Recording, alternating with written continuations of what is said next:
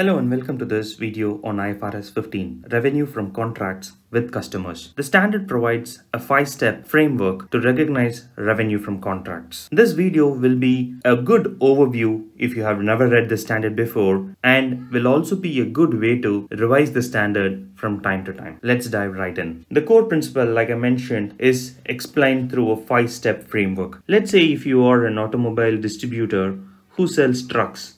And as part of selling trucks, you also sell annual maintenance services. And this is a bundle. Let's look at how IFRS would help us measure revenue from these contracts where you sell these trucks and services. The first and the most obvious step is to have a contract with the customer. Once you have a contract, the next step is to identify what is going to be sold, what goods and services are going to be sold. IFRS calls them performance obligation. So what's the performance obligation? Identify it.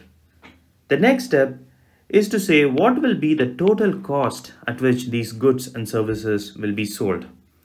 And this is called transaction price. Identify what's the transaction price for this contract. Once you know what's the total transaction price, then allocate it to different performance obligations in the contract.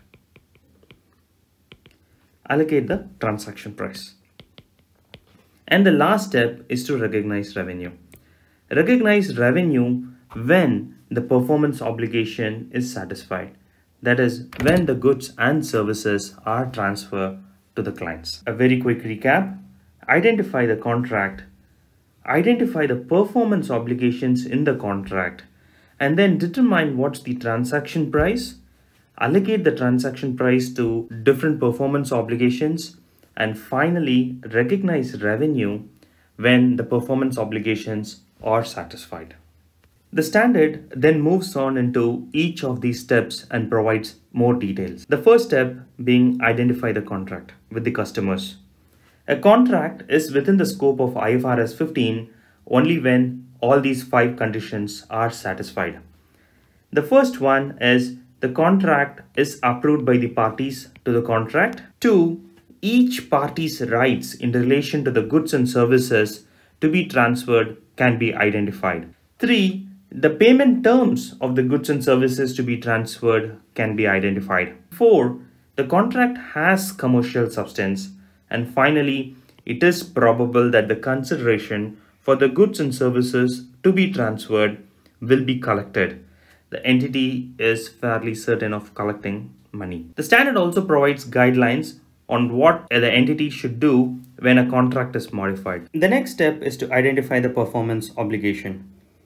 A performance obligation could be a good or service, or it could be a bundle of good or service that is distinct. The standard further moves on to explain when a good or service is distinct.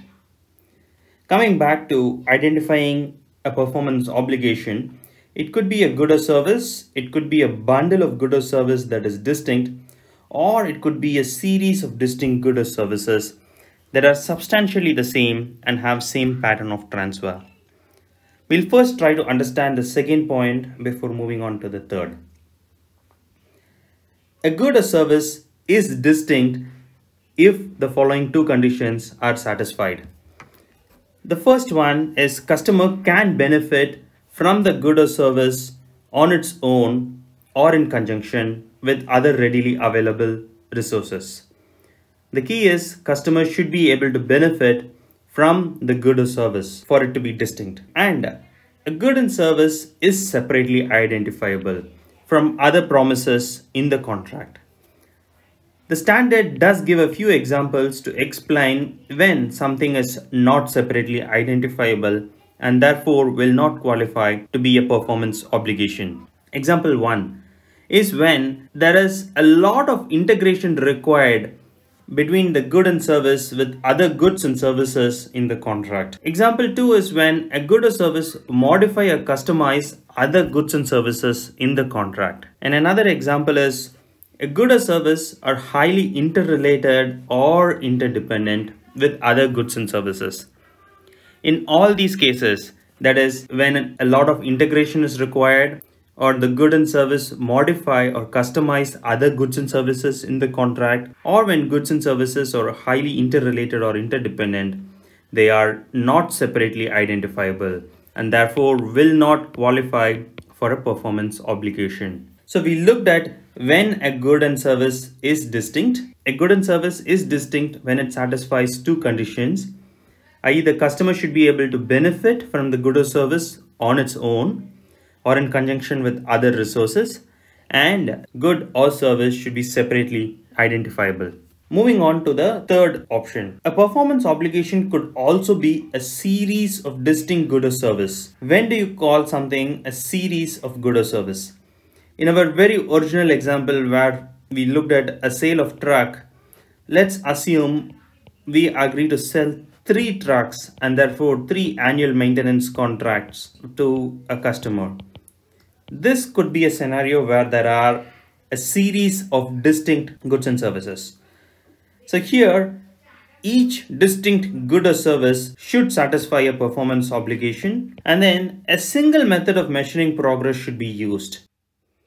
The next step is to determine the transaction price.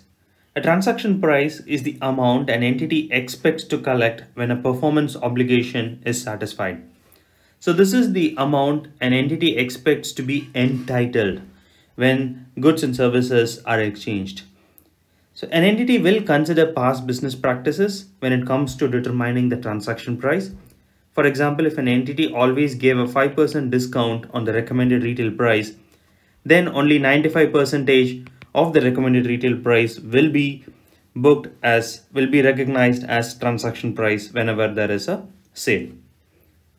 The standard further provides more clarifications when there is variable consideration involved in a contract. Entity will estimate the variable consideration, and whenever there are uncertainties in the variable consideration will be included in the transaction price only when there is no significant revenue reversal expected in the future.